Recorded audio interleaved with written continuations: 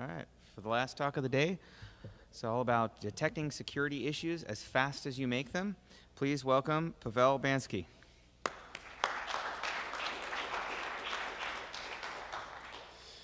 Thank you. Thank you for staying so long. So my talk, as I said, is about detecting security issues, ideally as fast as possible. It's pretty much, so who am I? Who am I? Who am I? I work for Microsoft. I'm working mostly on static analysis tools most of the time. I'm also an avid motorcyclist, so if you want to talk something other than computers, you can do it. Attending ToorCon since 2012. However, this is my first time talking here. So speaking of static analysis, what's the problem with static analysis and finding issues in your code? We usually run the static analysis at the end of the development cycle.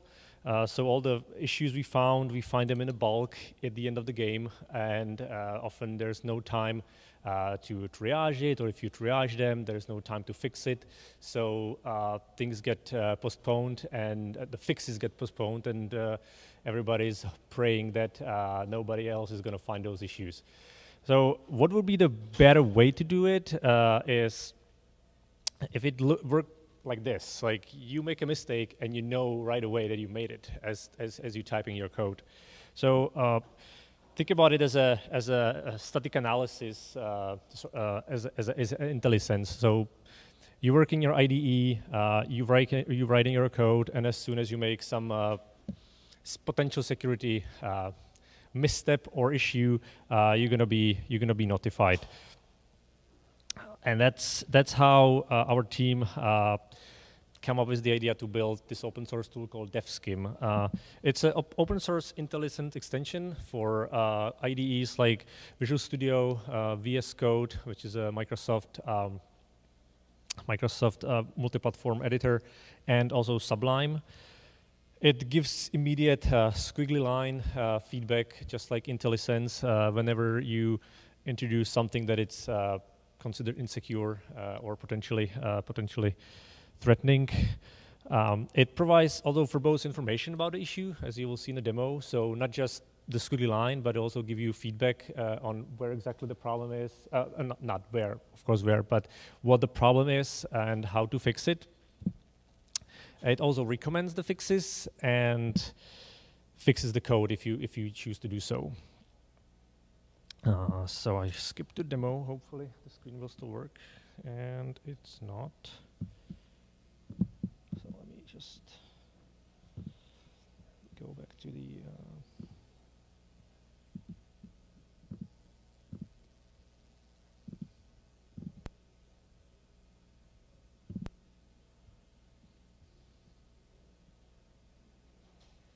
No. It's not working, of course. Okay, I will be typing like this. No, I won't, because that will be. Sorry for the technicalities.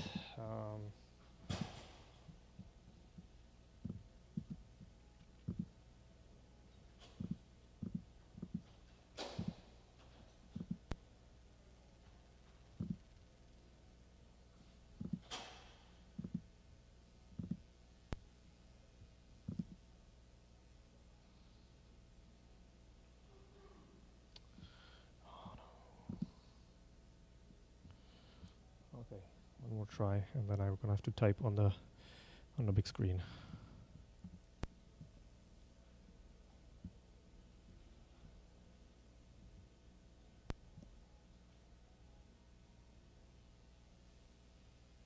Here we go. No, we don't. I don't see it here.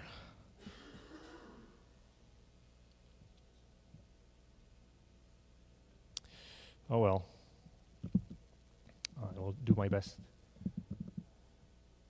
Can you see the text? Is it big enough? Perfect. So right here, I should have some C or C++ code. So let's say I type string cat destination string cat and something.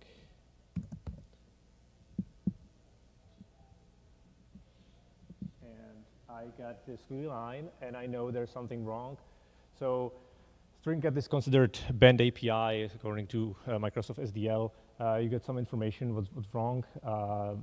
You get a little bit more info on how to fix it. And we also have these GitHub pages where you can see more information.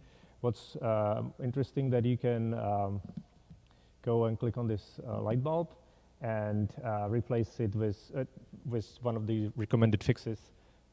In this case, string get s, and the code is automatically fixed to secure version of the API. This argument is, of course, could be resolved, so you have to put some constant or size of or something like that. Sometimes what can happen is that you have code like this, which is, of course, not ideal either. But you want to keep it for some reason, because maybe the secure version of that API is not available yet for your project or for the platform you're working on. And so you can choose to postpone the issue.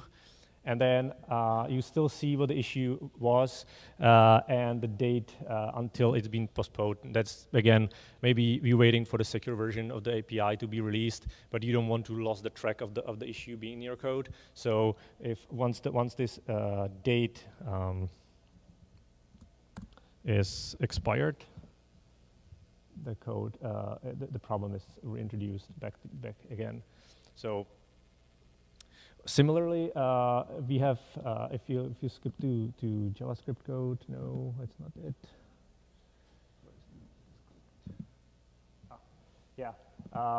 So for issues like timeout in JavaScript or eval, it's another set of APIs that might not be necessarily insecure on its own, but oftentimes are insecure because you can have a code that could be injected, and so. What you can do is, in here, you can just say reviewed, and now we can see that I was looking at the code, and I reviewed that issue, which still is marked, and you know who reviewed that issue. So basically, that's for the code reviewers to go over the code and see, yes, the set timeout or eval, it's something that can be potentially threatening. Well, we review this particular line, we know about it, and so you put the mark in your code. Similar, I can show you how it looks in Visual Studio. I need to bring it.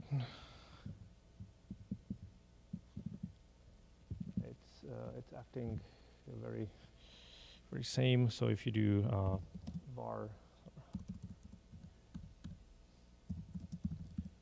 hash and say MD5 create, then immediately have the same. It's a little bit more colorful, a little bit more UI friendly, and you can choose whatever you want to do about the problem. We also, not just looking at the APIs itself, we also looks into, for example, comments. So whenever you have a comment like this, we again flag it for you to tell you, hey, this is, something that we potentially sometimes leads to a problem. Someone forgets something in the code, maybe worth looking at it. There's bunch of other things like that. We look at, for example, hack. Sorry, we try to learn from all the comments we found in the source code, and that typically may lead to some insecurities later on. Also, some people complain that it can be too noisy and gets too much information, especially on these low-level issues like the comments. So you can always go to settings and change the severity of the you want to be reported about. There's one thing to point out is the rules, default or custom. I will be talking about it a little bit later, but basically we provide a set of rules or security detection algorithms so to speak, that comes with the tools, but you can also write your own. If you have some specific needs for your particular framework or language you are using, you can point Visual Studio to the custom folder with your custom tools, custom rules. So I go back to presentation.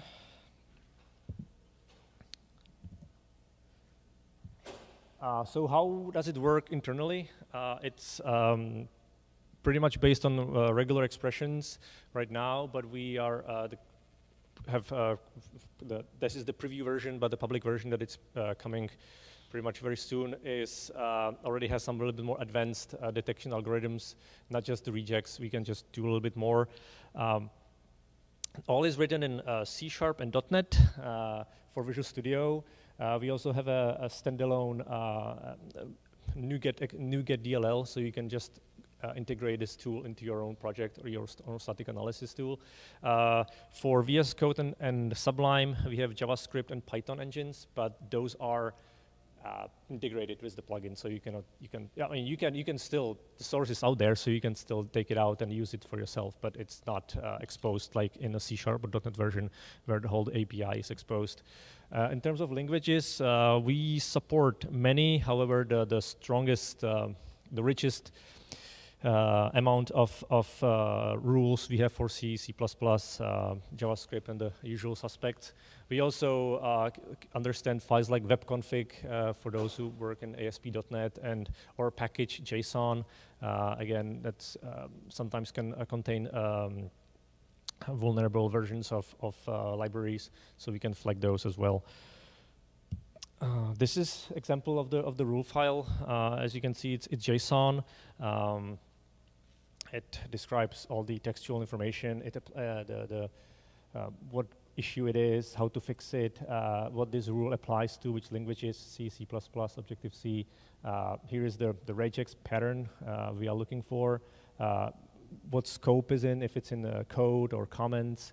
The underscore comment is just commenting for the particular block.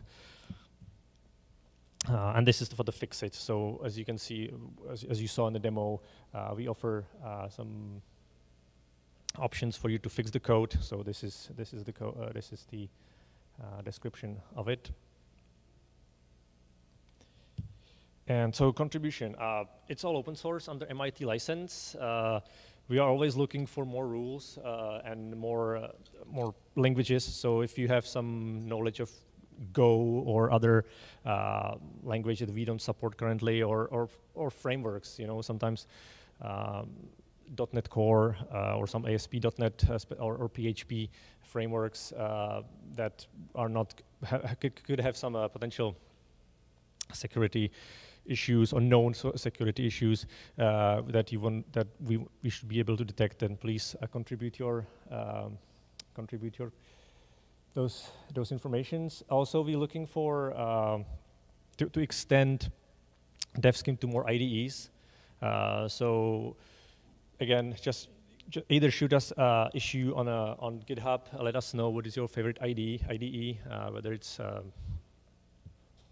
NetBeans or you name it, so we can prioritize which one we should focus more.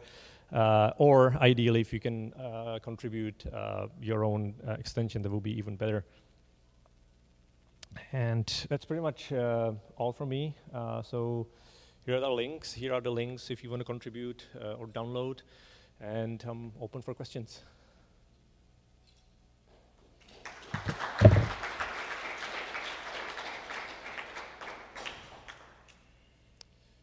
Right.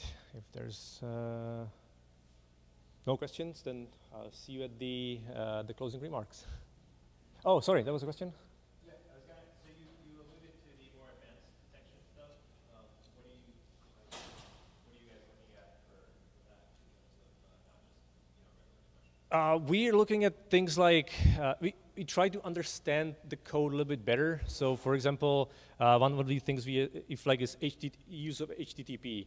But the problem with HTTP is that if you have XML file and you have the XML namespace, also comes in HTTP, so we don't want to flag that. If it's in HTTP, so if it's in the header of XML file, we don't flag it. Same thing for PHP.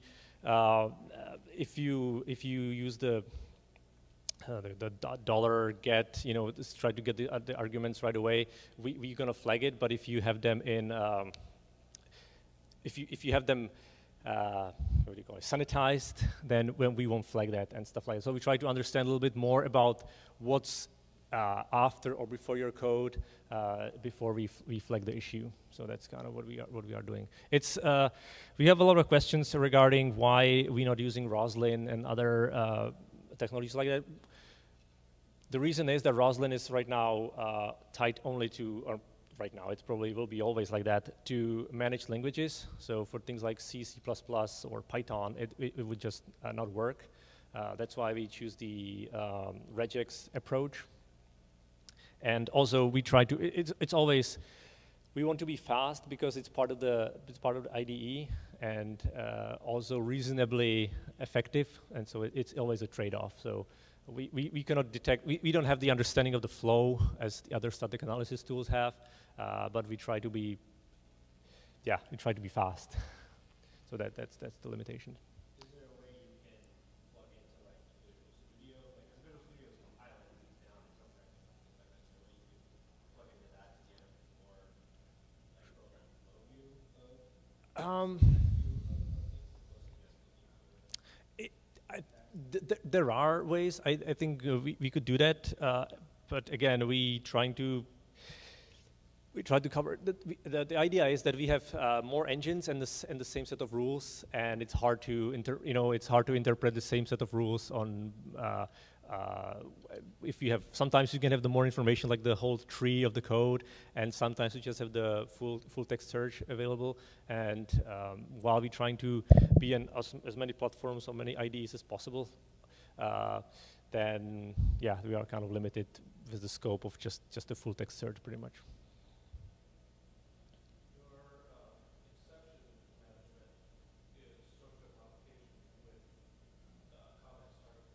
Yes. which means everybody using sharing the same source base can see that, right? Yes. So if you have some developers that want to use systems that don't want to say anything about it, they're going to pick up things. Yes.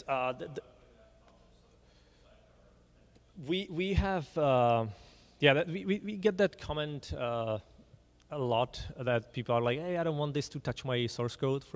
And so what you can do, you can turn off the specific issue in the config file, for example. So you can say, hey, I don't want to see this issue because for some reason maybe we are using MD5 for some big compatibility reasons. So instead of like putting comment on every line like that, you can disable that particular rule for your project. So you can do that, but then you are losing the track of the issue, right? Because if you have it always turned off, then you will.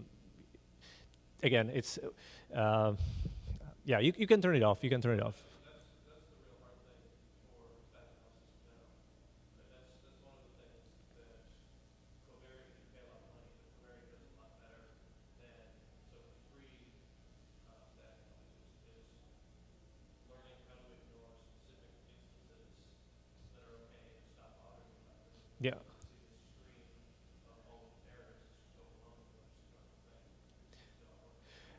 It's. Being able to ignore those specific instances is really valuable. Yeah, I mean, this is not meant to like replace static analysis completely. We never shoot for that. The idea was just, let's try to find out what we can while the developers are making the issue, the problematic code. So that's like, you still should use your static analysis tools at the end of the development cycle. This is just try to make it a little bit more educational for developers, and also catch as much possible issues as soon as possible. So, but yeah, I agree. It's always we have that same comment, like, yeah, like we wanna, here it makes sense, here it doesn't make sense to flag this issue, and but we don't want to. Yeah, it's always a trade-off. Any other? Okay. Another tool that I've heard of that does something similar gives developers feedback immediately is Project Greenlight. Okay. I never heard of it, but I definitely will write it down because that's where to look at. Do they support other do they support IDEs like this, or is it? Okay, that's perfect. Yeah. Yeah. Okay. I will. I never heard of it, so I cannot. I cannot. Okay. Yeah, we look into it. Like there's different linters. Definitely, you can for JavaScript and others. So they do something similar. Our team in Microsoft is we are working a lot of work with the SDL team, and so we kind of try to.